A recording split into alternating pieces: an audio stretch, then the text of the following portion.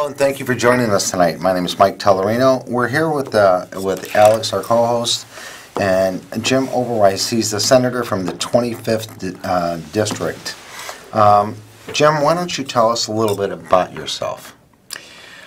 Well, I've grown up in the Aurora area, lived there my whole life, as has my family, my father, grandfather, great-grandfather, and my grandfather actually had cows, a little too much extra milk, decided to start selling it to neighbors. Is that how you got in the Oberweis dairy? Well, he in 1927 he bought a processing plant in Aurora and began an official business, putting milk in bottles and delivering it to homes.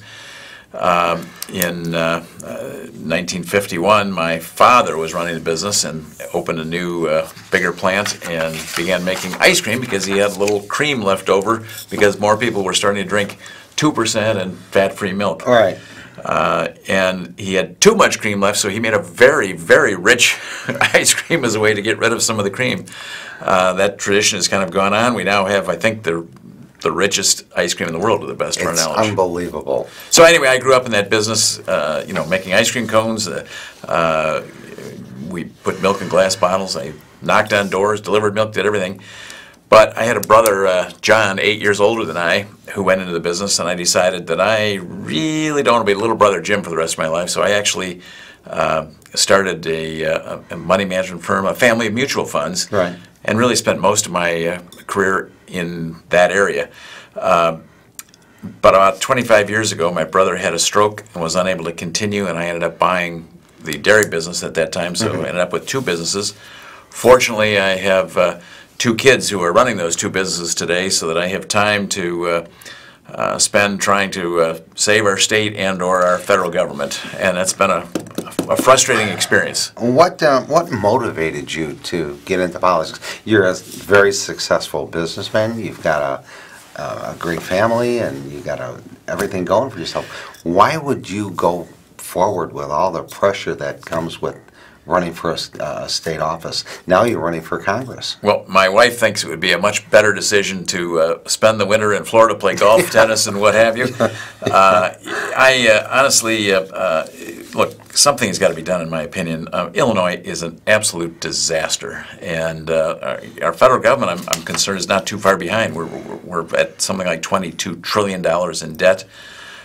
We must begin to limit our spending to our level of revenues, and the lower the taxation rates, the better economic growth we're likely to create, and that can help everybody all the way down the line.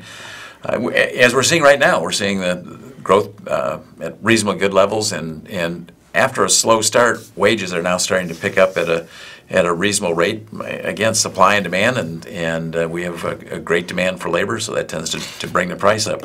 So that's really the reason that I decided to run for office.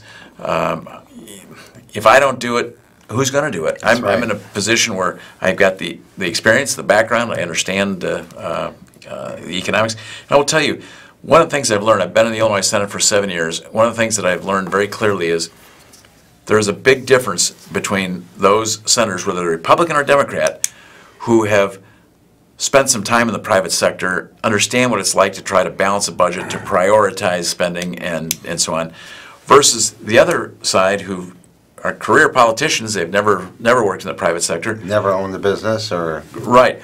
They're still good people, and they believe they're there to try to create more programs to help their constituents. And that's great. That's a noble calling. The problem is they don't seem to be willing to make the hard choices about prioritizing what they can't do everything. They want to do everything, right, but they don't have the background to understand they can't do everything without creating severe financial stress for our state somewhere in the future. And we're getting close to that point, by the way. And elected to Congress, what would be one of your first priorities? If you were to get elected tomorrow and you took that seat, what would be your first mandate? Well, when people have asked that question, I've said there are really three things that probably have my strongest focus. The one is we've just been talking about, that's the economic side, what we can do to make sure that this country provides opportunities for people who are willing to take the risk, who are willing to work. And veterans certainly are a group who have a great deal of experience and discipline, and it's a great opportunity if they can have a choice to start a business and build that business. I want to create the right environment for them to be able to do so. The second issue that I think is really important that we need to focus our attention on also is to solve this illegal immigration problem, and that's something that's been kicking around for 20 years. It's something I've had to focus on for 15. Our president today is taking it seriously and trying to do some things. I don't think building a wall solves all the problems, by the way. I think it takes a lot more than that. Alex, you're laughing.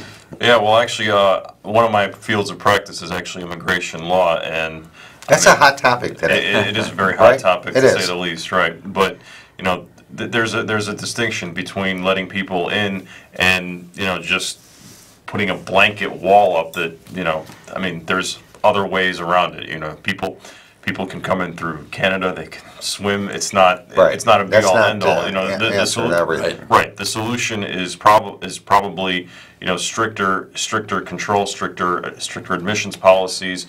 But at the same time, there are countermeasures too.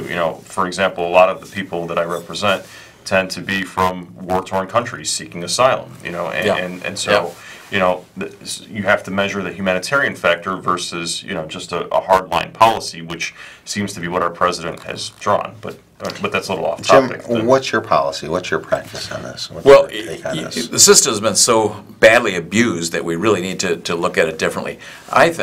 This may sound strange for a businessman, but unfortunately, I think there's been kind of an unholy alliance between Democrats on the one side who see this as a source of lots of future votes if they can bring people in illegally, and on the other side, Right. Republican businessmen who see this as a potential source of cheap labor.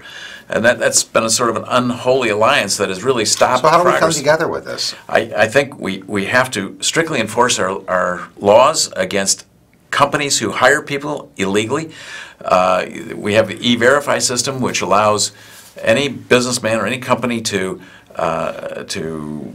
very simply check to see whether the name that the employee is given matches their Social Security number. If it doesn't, then the employee has a chance to correct it, to straighten it out, to explain why there's a problem. But in most cases, it's probably because that's not really their Social Security number. So if we do that, we can take away the economic incentives for people to break our laws. Right. And I'm willing to find some type of a compromise. And what I've suggested is we should be willing, in the situations where people have brought young kids into this country and they've grown up in this country for 10, 15, or 20 years and they've considered themselves a part of this country, we should find a way for those kids to become citizens of this country, a direct path to citizenship. Because in this country, we don't hold crimes or mistakes of parents against the kids. And this wasn't something that the young kids did. Right. This was something that parents did. So they should have that opportunity.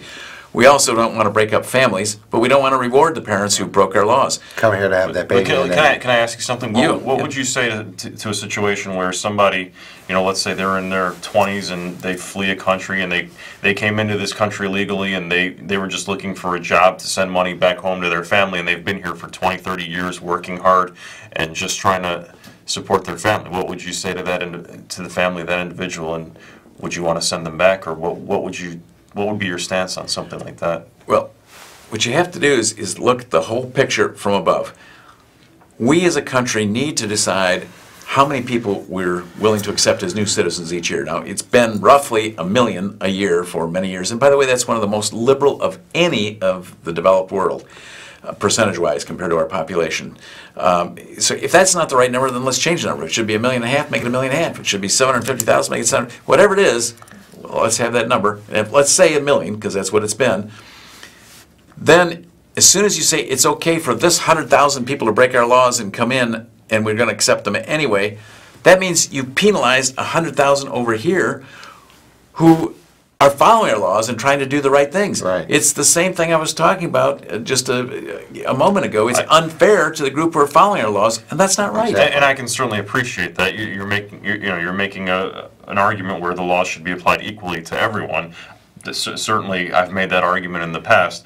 But don't you think this should be more of a case-by-case basis where, I'm not saying encourage people to come in now. I'm saying, for the people who are already here, Well, unfortunately, that's the same argument that was made back in the 80s by Ronald Reagan, and I bought it 100% at the time. I said, yes, you're right. Well, let's give amnesty to all these people who are, but then let's set the law to prevent this from happening in the future.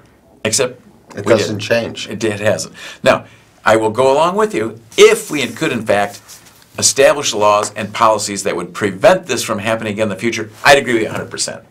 Okay. But I'm skeptical of our willingness to actually do that. To make change. I mean, certainly change is a difficult topic to broach and actually reach. Yeah. But I mean, at the same time, these are real people's lives that we're dealing with. These aren't just Right. arbitrary numbers. I mean, numbers on a page, names on a piece of paper. But at the end of the day, this is someone's life. Are you familiar with a non-immigrant visa? Yes. Perhaps that offers some type of a solution in a case like this, which would allow them to stay here legally and work, but not give them a path to citizenship. I mean, certainly, That's the kind of thing I would It's gotta consider be in a an- case like that. It's got to be an option. It's Probably the best one out there right now. compromise in that situation. Also, Right. by the way, I think if we're going to say, okay, we're going to allow all these people who are kids who've grown up here to now become citizens, there should be an offset against that. To me, the logical offset is to end the so-called birthright citizenship, where somebody can come into this country illegally, baby 8 and- months pregnant or 9 months pregnant, have the baby becomes a It's citizen. automatically a citizen. Automatically, and then say yeah. now that the baby's a citizen, the parents ought to be allowed to stay as well. Exactly. That gives them a path right to the. Right. I think our policy should be, if you are born in the United States to an American citizen, you're automatically a citizen. Exactly. If you're born in the United States to somebody who's here illegally, you shouldn't have an automatic Jim, citizenship. what do you think about sanctuary states? Where do you stand on that? Oh, I think that's terrible. I think it's horrendous. I think it's abusive, and it's really saying we don't like that law, so we're going to ignore it. How do they get away with that? If they're detaining someone who has violated the law, they have him locked up. He's got convictions, felony convictions, and he's been deported 2 or 3 times, and he's due to be released, and ICE tells him we're coming for him, and then they release him knowing that ICE is going to come and get him at a certain date, and they release him ahead of time. If I were in the position of power to enforce that, I would take action against the people who are doing that. I think that's clearly a violation of law, clearly illegal, shouldn't be allowed to How happen. are the states getting away with that? Are they not? Maybe you can answer that better than I I can. honestly can't answer that, but actually, I did want to ask you one question. I want to go back to what you said about the anchor babies. Sure. Okay. So, it is actually an anchor baby cannot actually file for their parents until I think they're either 18 or 21 years of age. So, when you're saying they're using all of these, they're coming here, they're having these kids, and then staying here using these kids. Can you just elaborate what you mean by that a little bit? Because they're not waiting 20 years for that kid to grow up and then file a petition for them. So can you just explain? Well, they may or may not do. Yeah. I don't know. Right. You know the answer to that better than I do. But clearly, when you have a situation here where the baby is now a citizen, it's much more difficult for people for ICE or whoever it is to say, okay, but the parents are not, so we're sending them back. But I mean, I actually represent people who are in the immigration court system, and and a lot of them have young children who are born here, but they're still being placed into deportation proceedings. I mean, I'm actually, What happens to the child? What I'm- happens to the child? The child ends up having to go back with the parents. I mean, Is that fair? Honestly, it's an unequal or an unequal application of the law. But at the same time, yes, this baby is most likely one of these anchor babies that you're referring to. Right. So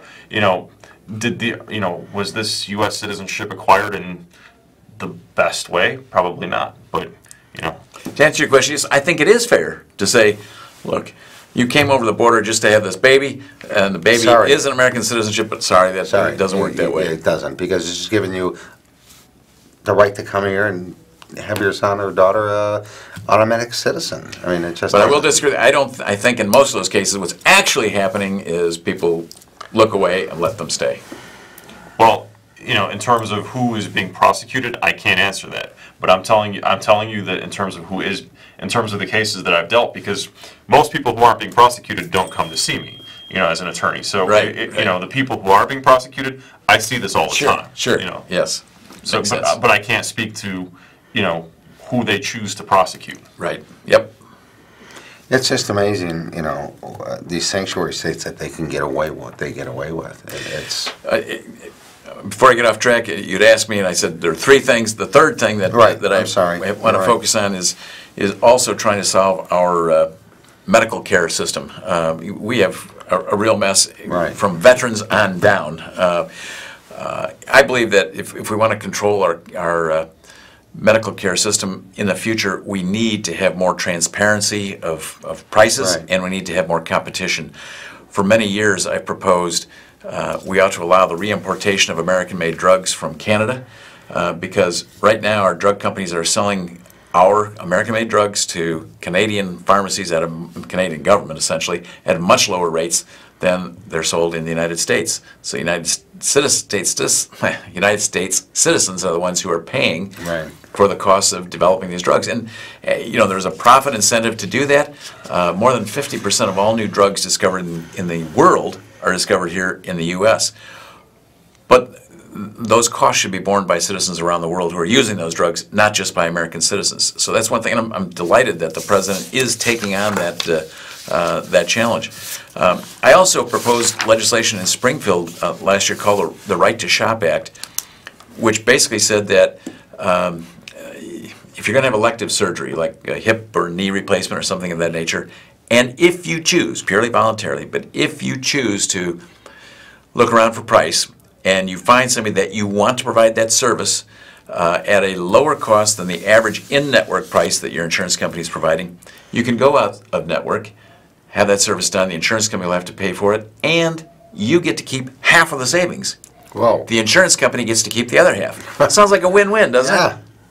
I'd certainly sign up for that. Yeah. Except I'm on here's- board. Here's the problem. To do that, the insurance companies would be required to post their average in-network price on their website.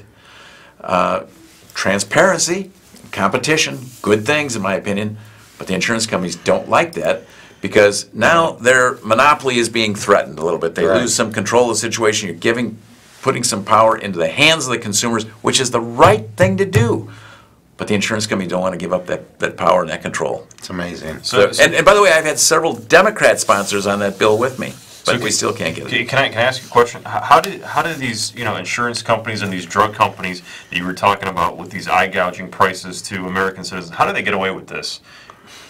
Is there no cap on what they could set up price of a pill for?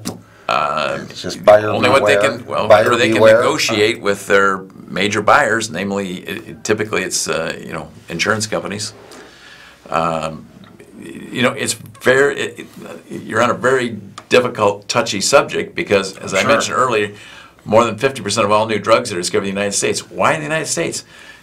Because there are those opportunities to charge higher prices, which causes companies to want to spend the money, billions of dollars in research, and we have a very difficult governmental system to get approval of those drugs. But why are there those opportunities to charge those prices here? I mean, honestly, if we reduce those opportunities, however they may be coming about, wouldn't then the distribution of new drugs be kind of rebalanced a little more around the world? There would be fewer Yeah, new drugs. right. People wouldn't spend the money to discover them if they can't make a big profit doing so. It's the whole patent system that provides those profits. It protects them for a period. Now, there's certainly a good argument that maybe the patent protection is too long. It could be shortened by a couple of years or 3 years or 4 years and still give some patent protection. There are other approaches to it, but it's difficult to argue when we have come up with so many life-saving drugs that have really benefited not only our country but the whole world. My point is, everybody ought to share in those costs, not just U.S. citizens. So what you're saying basically is that because America provides the opportunity for such a profit, Exactly. These companies are incentivized to come here and To come up develop with these, Yes. develop these drugs. Yes, Right. and to spend risk billions of dollars, Yeah. and sometimes these things don't work, and they have to write off, 500 million, a billion, whatever the case may be. So if they have to write off $1 billion here, they better make $2 billion over here. Exactly. Right. So what if so we have all these insurance companies who supposedly are paying for these drugs, now, but not everyone has insurance. Now, is there some kind of means, or is there some kind of discussion in the works about about having these drugs priced differently for people who are unable to access basic health care? Actually, many, I would probably even say most of the drug companies will provide for those Right. who can't afford to pay it. They will provide Exactly. access to those drugs. They even advertise that on their commercials. Sometimes, yeah. Yeah, they do. And I'll take your question even one step further. What about, let's say, the people in Kenya or Somalia or Ghana, where they clearly can't afford that? How do we take care of that? How do we handle those? Not an easy answer to that question. Should the drug companies make large quantities available to people in those countries where people can't really afford to? I don't have a good answer for you. I mean, that you have to balance business and humanitarian questions here. I mean, it's a difficult answer, but what can be done? I mean, are there discussions being had? I mean, you're the one on the Senate. We're asking you. Well, in the Illinois Senate, we really don't have much to do. This is, but if I'm elected to Congress, that's what I'm saying. This is one of the 3 issues I really want to tackle fervently. Jim, I read something in a press release that you put out today. They're putting together where immigrants are being put before our military veterans. Tell us about. Sure. One of the things I think that can help move our healthcare delivery forward is to have an electronic system where all of your records are here in one place. We're doing that. We're moving towards that in the private sector. My opponent in this congressional race has proposed providing that system for illegal immigrants quickly, right now, spending the money on it now instead of spending it on veterans. There is a proposal to do it for veterans, but they're talking about this taking many years to actually happen. And yet, my opponent wants to do it right now, spend the money first on the illegal immigrants. To me, that's obnoxious. How do we allow that to even be a consideration? To put them before our veterans? I mean, She wouldn't express it as put it before our veterans. She'd express, just do this now. Not talk tell about me the the fact difference. that What is Tell the me the response? What is difference. the response to saying that, well, we don't have this for veterans? Why don't we handle this for the veterans first and then potentially deal with the illegal immigrants later? that's exactly the nature of the press release we put out today. We'll see if the newspapers will pick it up and run with it, or if it'll be ignored. No, I hope it's picked up because, to me, our veterans need better health care. They really do. Yes. The health care that they're receiving at the VA, it just isn't adequate. It Some really of isn't. the politicians that are talking about the so-called Medicare for all. Right. I am opposed to that. I think we need to allow people to have choices to really keep their doctor if they want to keep their doctor. For real. For real, right? Yeah, that's the key word, for real. And competition among various medical plans to allow that. Right. To me, that's some of the keys that we have to focus on. It's amazing that they will put and nothing about the immigrants, but not take care of our veterans first. Yeah, I want to stop you right there. You said immigrants. I fully support immigrants. We want to do everything we can to help and support immigrants. Illegal immigrants. Illegal immigrants That's is the a key. different And I apologize for that. different Illegal immigrants. group. Yep. What would you do? How would you change this? Well, I would put the dollars that they're talking about funding to help our veterans first. Where does that start at? What do you mean? Where does it start? How do you get that? How would you get that moving before the Illegal Immigrant Act? I mean, Congress has to allocate money. They allocate dollars for specific programs. She's proposed allocating those dollars first for the Now. program now for illegal immigrants. I'm saying take those same dollars and allocate them towards first to veterans. veterans. Once you got the system up and working for veterans, fine. Then let's look at other groups like that. well, we have what they call the choice for our veterans, where they can go outside Yes. the VA. Yep. I think that was a good step. I do too. I think it makes a lot of sense. Makes a lot of sense because they're not receiving the care that they should be getting at the VA. They're overcrowded. They're waiting weeks and months for appointments, and this now allows them the opportunity to reach past that and find the help that As, you need. as I've said, Medicare for all means something similar to what VA has been, which is not the best medical opportunities for people. No, we have veterans that are waiting literally months Yes. for an appointment. Months. And by the way, if you happen to be a Canadian citizen and you have the Canadian healthcare plan, you will wait months Right. for many types of medical care. And in some cases, people die, so they never have to provide it. In other cases, if you're a Canadian citizen and you are both wealthy and healthy, Right. it's a great program because it doesn't cost as much as it might otherwise. But if you get sick and you're wealthy, at least you can go to the United States and get those services. Right. But if you're poor and you're sick, it's not so good. Elected to Congress, what would your priority be? We talked about this a little earlier. Right, those are the three things that I think I want to focus on. The economy and tax policy is one. Improving the medical care, working together with the other side, with the Democrats, to try to get Would you be bipartisan if there was an issue that you really believed in? Absolutely, and no question Even about it wasn't it. a Republican issue, was it? Look at my cross record. over that aisle? Look at my record in Springfield. I have on countless occasions stood up on the Senate floor and said, guys, please, if it's a good bill, vote yes. If You it's know, a bad bill, vote no, regardless of which So you're not side going to vote goes. just on political lines? I am not. Thank God. That's what we need right now. We need some. We need someone like you on the Supreme Court. Yes. Yes, we do. It's great to have you here tonight. I want to thank you. I know you just came in from a long. I got the experience of a red eye. Mike, thank you for having me. It's an honor and a pleasure to be with our you. pleasure to have you here, and the best of luck. And I truly believe in what you're running for, and I just keep us posted. Thank you. Keep up your good work here, too. Thank you, sir. Pleasure. Thank you.